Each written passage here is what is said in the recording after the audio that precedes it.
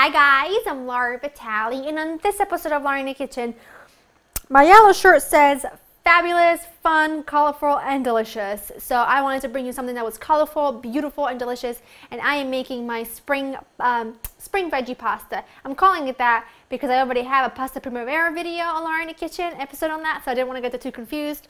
But you can call this pasta primavera 2. A spring veggie pasta, whatever your heart desires. The ingredients for this is really the kind of vegetables I have in my fridge right now at this time of year, which is some asparagus that I've cut in bite-sized pieces.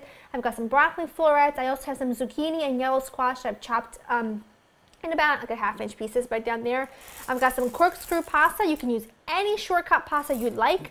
I've got an orange bell pepper that I've chopped. I've got some quartered button mushrooms here, baby spinach that I've given a rough chop to, chopped tomatoes, or you can use cherry or grape tomatoes, a little bit of butter, parmigiano, loads of garlic, salt and pepper, olive oil, and basil. So you can see this is going to be a very, very like veggie-full pasta, and it is delicious, but by no means take this recipe as a guide. Whatever veggies you happen to have on hand, or whatever veggies you can find right now, use those. This just happens to be what I've got, the combination that I've been really enjoying, and these are the vegetables that are out right now since spring is here, so a lot of bright, beautiful vegetables are out, and so that's what I decided to use today.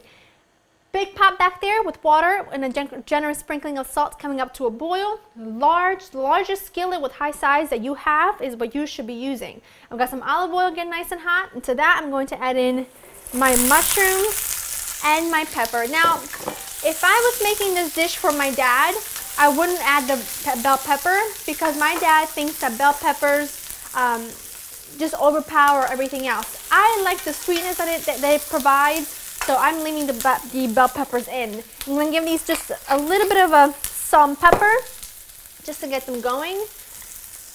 And then we're going to cook these together for just a few minutes or until they develop some color and cook down a bit. These are looking good. You can see they still keep their shape and texture. Now, as you can see, the mushrooms soaked up all the oil that was in there. There's only a couple tablespoons of oil, so I'm just going to add a tiny bit more of oil, maybe less than a tablespoon. I'm going to add my garlic, loads of garlic. Give that a stir, and then I'm going to add in all these veggies. It's a lot of veggies, but they're going to cook down. They're going to like make their own sauce, which is going to be perfect. And I have this over medium-high heat so that things don't steam so much, but they actually develop some color like the peppers and mushrooms did. Going to give this a good season with some salt and pepper. And I'm going to cook all, zucchini overboard. And I'm going to cook all this together for a good 10 to 12 minutes or until the veggies have started to cook down and they develop a beautiful color. Halfway through the cooking, which this will take a good, I don't know, 10, 12 minutes. Halfway through, I'm going to add my pasta to the boiling water. That way we can proceed with the veggie mixture and everything will get done around the same time. So in 6 minutes, add the pasta to your boiling water. This looks awesome. It's been about 10 minutes. My pasta has been in the boiling water for about 4 minutes. I'm going to add in my tomatoes. Now you can add in cherry tomatoes, grape tomatoes. I found these beautiful tomatoes on the vine, and I wanted to use those because they just look so beautiful and it smells incredible. So I'm just using those, and I'm stirring them in.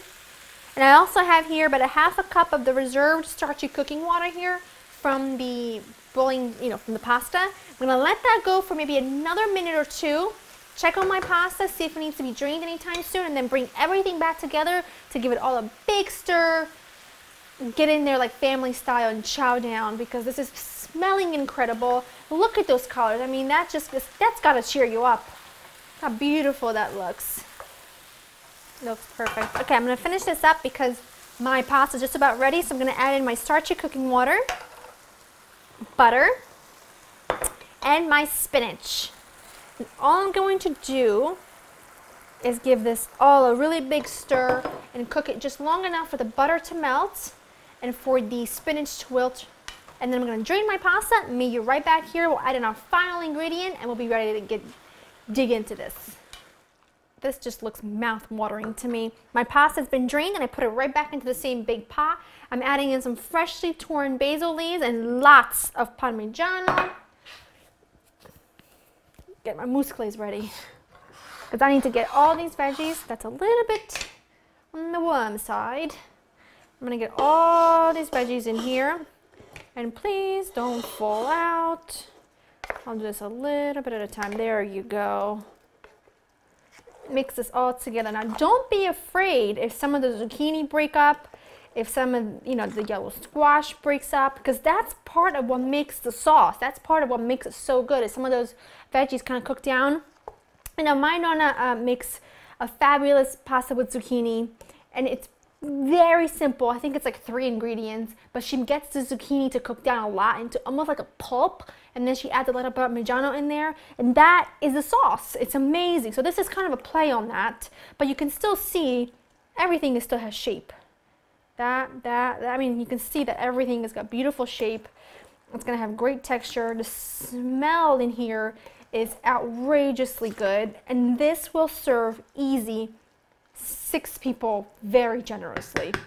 But then again, why wouldn't you want to feed people generously? That's all I'm saying. I'm gonna just serve myself a little bit because I actually do have people coming for dinner, but I need my pre-dinner snack after all. Look at that. I'm gonna go for that because that way I won't be so monstrous. You can see the broccoli is holding its shape. The zucchini back here, it's holding its shape. The pasta is cooked al dente. It smells wonderful.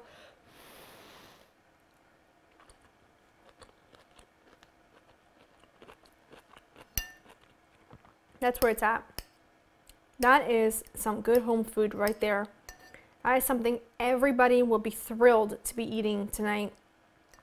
It's delicious. It's full of color, full of veggies, full of texture, full of flavor, but it's, most importantly, I think anyway, very, very simple to put together, and you can use any vegetables you like or any vegetable you have on hand. Go to LauraInthekitchen.com to get this recipe. I hope you've enjoyed spending time with me, and I will see you next time. Bye-bye.